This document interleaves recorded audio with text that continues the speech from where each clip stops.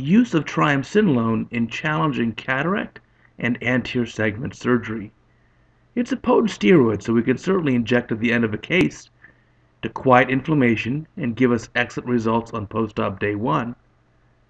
But it's more than that. We can use the particulate nature, as injected here, to trace outflow in the eye. As the particles go in the eye and then we raise the intraocular pressure with some balanced salt solution, we see the catalog or triamcinolone particles flowing out the Ahmed valve, confirming patency. We can also use triamcinolone to stain vitreous. Here's a case with prolapse of vitreous, and we can see there's an extensive amount of vitreous in that paracentesis in the anterior chamber. That alerts us to make a separate or different paracentesis so as to avoid entanglement of our instruments. In a complex or challenging case, this is a patient who's referred in for a sutured-in lens. He's an aphakic patient, but prior to starting the surgery, we'll inject triamcinolone to stain the vitreous that's present.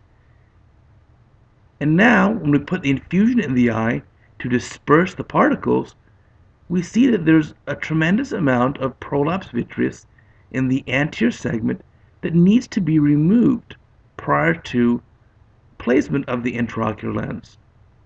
Remember, this triamcinolone stains the outer vitreous, so after doing a little bit of a vitrectomy, we'll need to restain. Here's another case of a posterior polar cataract where the capsule has been ruptured. Luckily, there was no vitreous prolapse.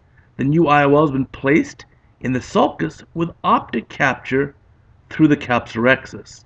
To confirm the absence of vitreous in the anterior segment, we'll inject some triamcinolone here and disperse it around and confirm that in fact, yes, this eye is free from vitreous, and the patient will do very well. Thank you.